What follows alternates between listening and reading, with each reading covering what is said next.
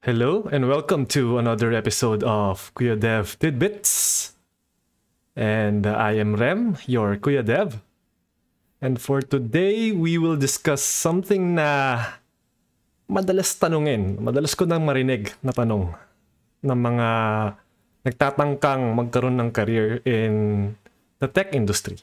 Be it career shifter or especially yung mga galing high school. So, ano nga ba ang mas effective na path towards a tech career? University ka ba or college? Kuha ka ng diploma? An IT or computer science degree?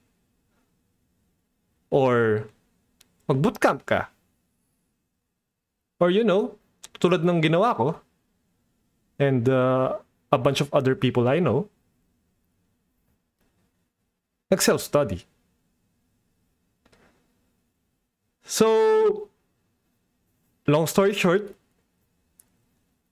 ang sagot dyan, para lang yung short answer is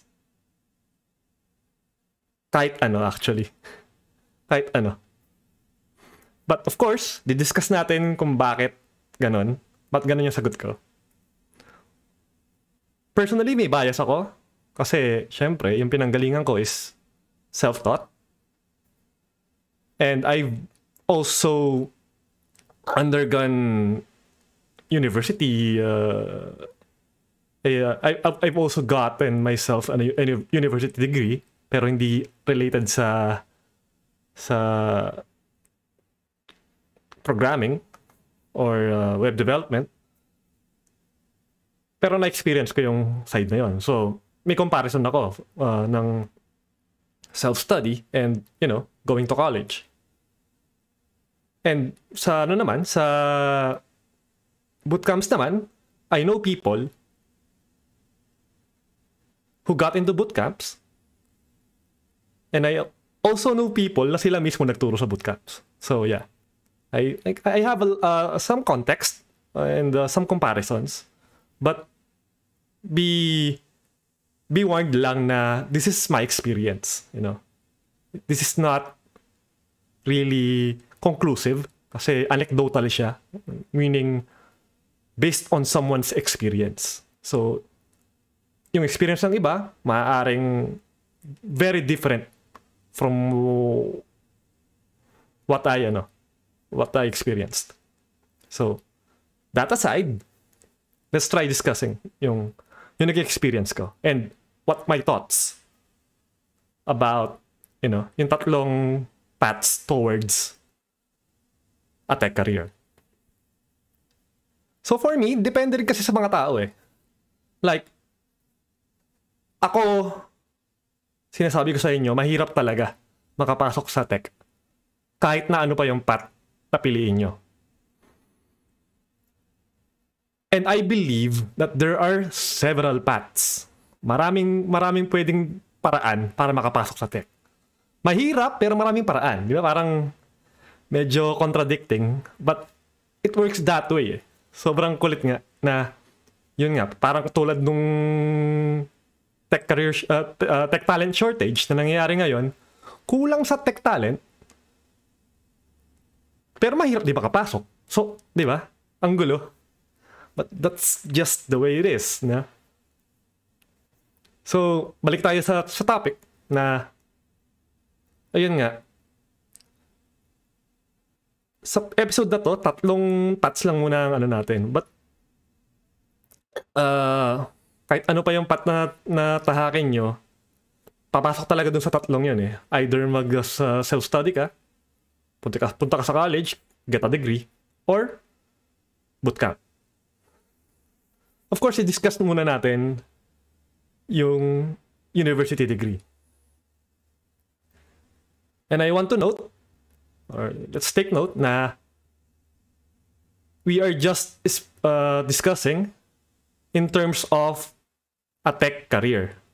Although pwedeng mag-apply ng mga sasabihin natin to other careers or other industries, for this particular episode, tech career lang talaga siya. Kasi talagang 100% it applies to the tech industry.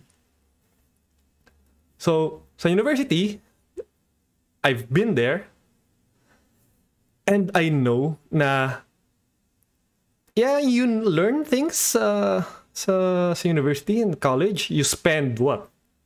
Myself, I spent 4 years? No, I spent 5-6 years sa college. And another 3 years sa master's sa graduate school. Marami ko natutunan, but everything has been, theoretical.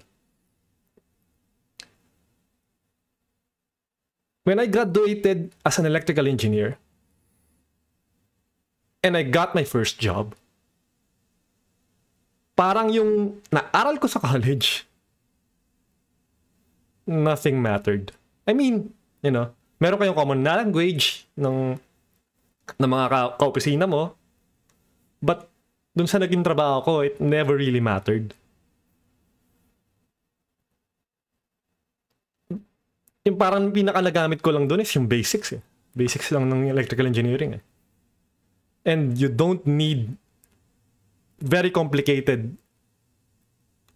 formulas to perform my job. I never needed those. Plus minus lang. Literal. And if you ever needed a formula or a concept, ang dali lang naman i-search sa Google. But that's electrical engineering. Sa tech industry, ganon din eh. Ang importante kayo sa tech industry is mabilis ka matuto or willing ka matuto.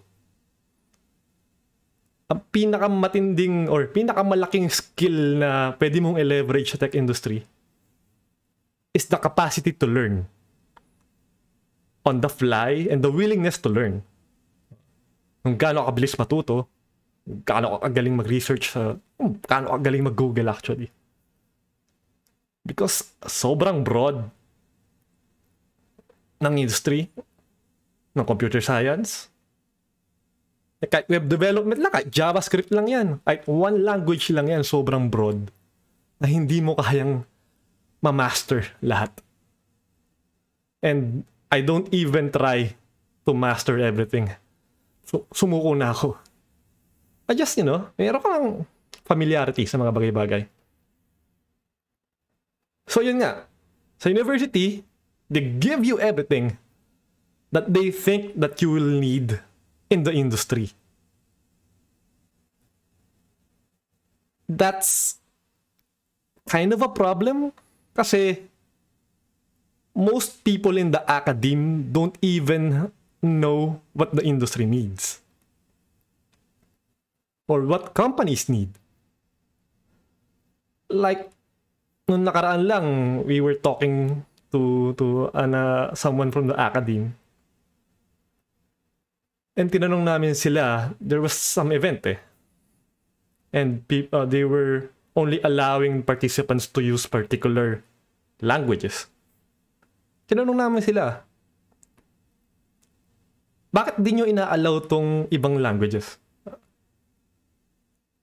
And it wasn't even a strictly university event. Parang, organization siya eh. And it doesn't matter kung ano yung programming language na gamitin mo eh. And they told us na wala kasi sa curriculum nila. Like, yung programming languages na ginamit or pinapagamit sa mga participants was okay. Sabihin natin medyo required din naman ng industry. But yung sinasabi namin na isang programming language, di ko na lang babanggitin, was actually one of the hottest programming languages right now. And dinismiss nila yon. So, ang dating sa amin is, why aren't you allowing your students to learn other stuff Especially stuff na kailangan actually ng industry. And well, that's a topic for another podcast, but you know, they were just close-minded. So, personally, ako, lalabas na yung bias ko. Feeling ko pagka ako nagkaanak, at this day and age, and he wants to pursue a tech career, I won't advise him to go to college. One, because it's a huge commitment. Very huge. You would need at least 4 years. Mag-i-spend ka ng 4 years to learn a lot of concepts na karamihan naman di mo naman magagamit sa trabaho. They're important to learn, to understand. Excuse. They're important. I won't dispute that. But to perform your job, really? Unless, syempre, gusto mo maging researcher, kailangan mo. But to perform a job as a web dev or general software developer, you don't really need it. You don't really need the inner workings of a database, or how TCP/IP works. Siguro pagka nagde-debug, saka mo na lang aralin, no? As needed. Yun yung keyword doon eh. As needed. Learn as needed. Just gain familiarity, or parang maganda, parang meron kang sa utak mo, meron ka lang table of contents na anytime pwede mong alam mo kung paano i-research isang bagay. Parang may makita kang problem, baka ito yan. Test your assumptions, research. So, university is kind of failing in that way. Yun nga, 4 years na commitment, and yung tuition pa. Magbabayad ka pa. Medyo maswerte tayo sa Pilipinas kasi hindi ganun kasing mahal ng education dito, college education dito, compared sa some place like US na talagang antindi ng student loans doon, and even Australia, na there are students actually, or there are people na foregoing college kasi hindi na nila kaya, and they're turning out to be okay. Lalo na sa Pilipinas, lalo na sa tech industry.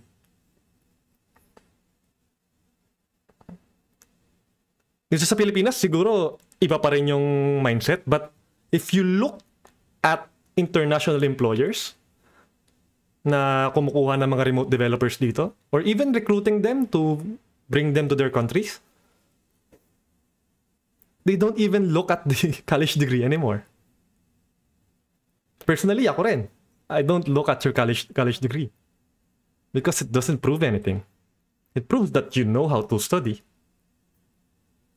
It proves na kaya mong, you can work within a system. But to do the job that's particular to our company, it doesn't prove anything. So yeah, I mean, I'm not really discounting a university education. Gusto ko talaga na, mag-evolve sila, gumanda yung system. But right now, it's not really fulfilling the needs of industry. Lalo na sa Pilipinas, ang daming diploma mill. I mean, sige, papunta ka sa UP. UP Diliman, Ateneo, LaSalle, UST, FEU, yung mga top schools. Yeah, go ahead. They still have that value within Philippines. Outside of the Philippines, they mean nothing. And trust me on this. We don't really discriminate based on schools anymore. Sa current employer ko. And personally, I don't discriminate based on school. But I understand na pagka graduate ka ng UP, merong, certain kind of or certain level of skill and intellect na by default, nakapasok ka na UP, by default, magaling ka. Maybe may factor din na, mamold ka na UP into something really good. But sa tingin ko, by default, yung mga napapasok sa mga universities na yan, yung mga top universities, magaling na sila by default. So, mas malaki yung chance na magaling talaga sila pag graduate nila, di ba? But yung mga, di tayo magbabanggit na schools, but there are diploma mills there na ginagatasan lang talaga yung mga estudyante. Pineperahan lang. And, sayang lang, sayang. But of course, yun nga, depende pa rin sa tao. Like, if you're someone na thrives in that kind of system and you need structure sa learning mo, go with university. So, yun. Going from university to bootcamp naman. Bootcamps, depende. Depende sa program, depende sa target mo na industry. But in general, okay din. Okay din. Some of them kasi may guarantee na they would give your money back pag di ka nakakuha ng trabaho, which is very important kasi ang pinakamahalaga lang naman talaga sa ganito, pag nagsisimula ka, is to get your foot inside the door. Yun lang. Isang trabaho ka lang. The rest of your career, magiging okay na. Yun yung pinakamahirap na step eh.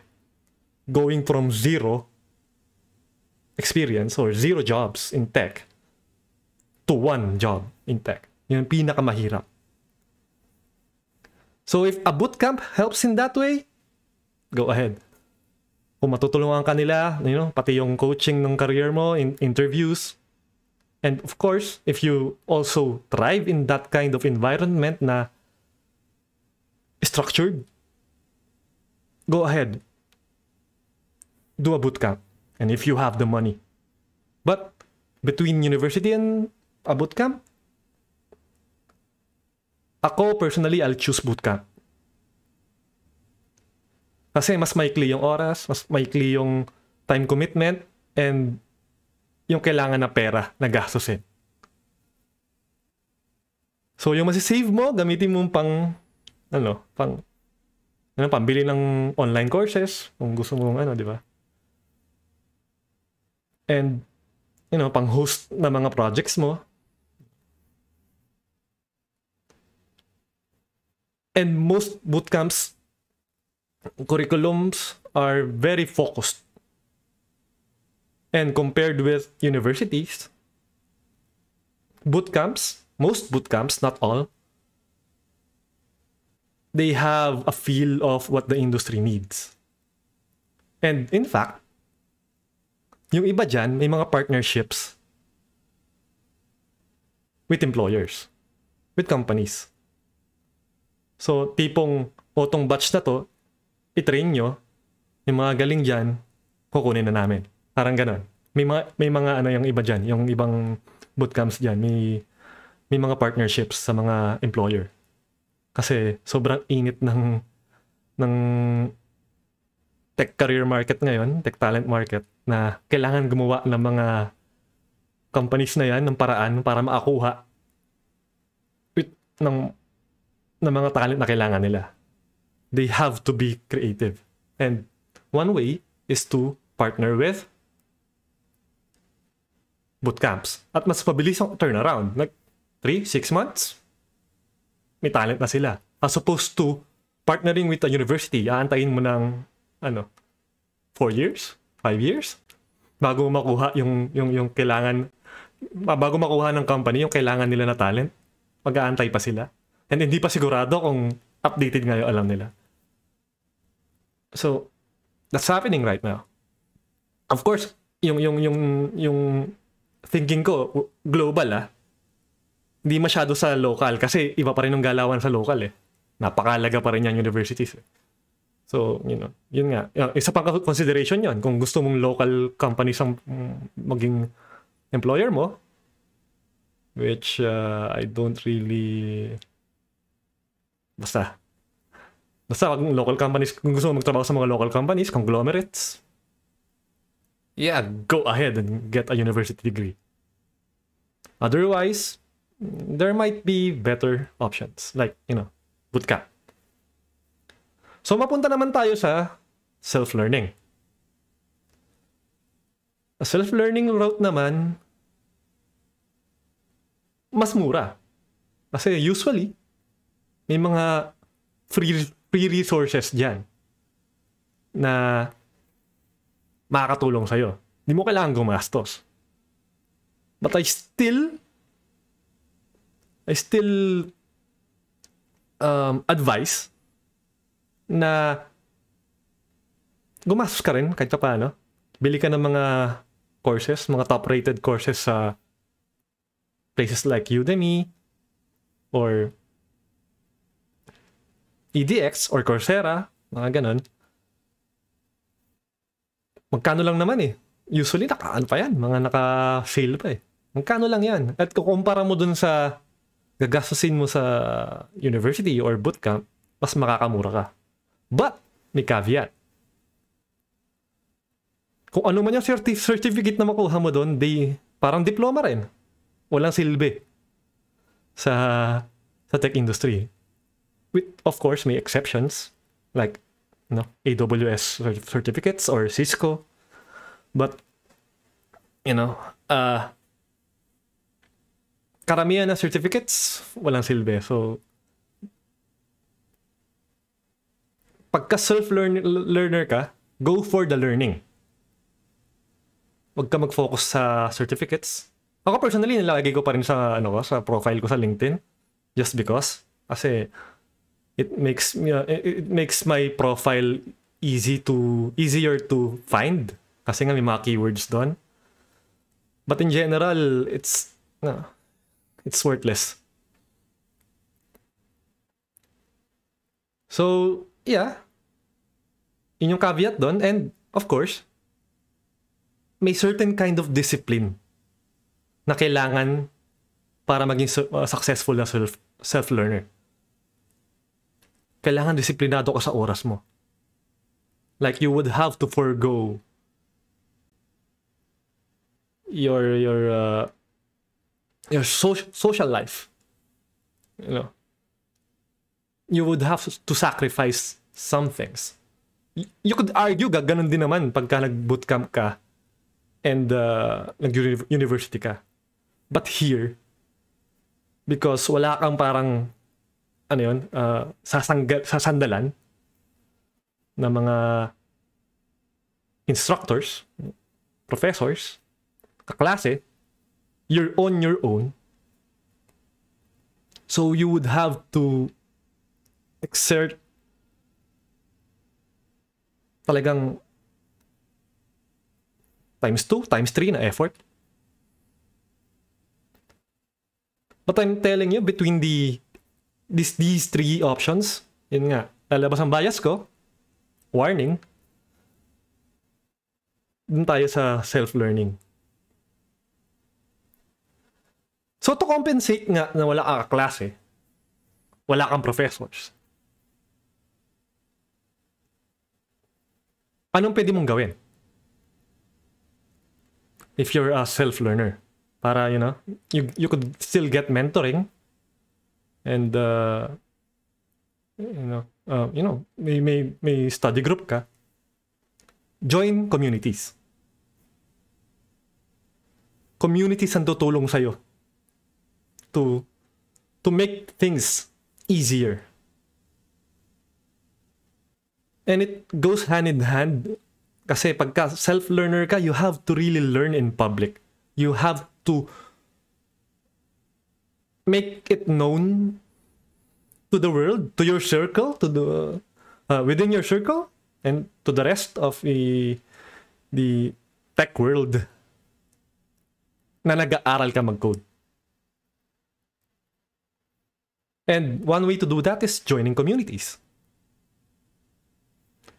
And bonus sa inyong mga nakikinig, a lot of us community people, tech community people, are always on the lookout for tech talent. Ako lang, kaka-hire ko lang ng 2 developer para sa team namin. I didn't exert much effort trying to find talent. Nagpaano lang ako sa community namin. Sinong pwede? Sino bang libre dyan? Sinong interested? Tapos yung teammate ko, ganun din yung ginawa. Sa community rin naghanap. And in a matter of 1-2 weeks, they got hired. Walang tech exam because vetted na sila. Hindi na namin kailangan bigyan ng tech exam. Although, personally, I don't give tech exams. But, alam mo na yung tao eh. Kilala mo eh. Nakita mo siya nag-aaral eh. Diba? Nakita mo paano siya nagsimula and nagpursige para matutunan yung mga bagay-bagay. And that's the beauty and that's the value of communities. Lalo na pagka self-learner ka.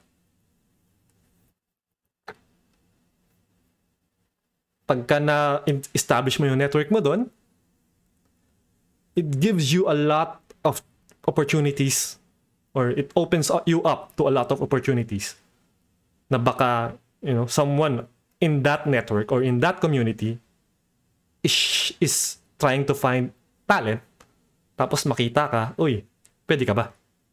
Like, sige, subukan ka namin. Nakikita kita nag-aaral eh, di ba?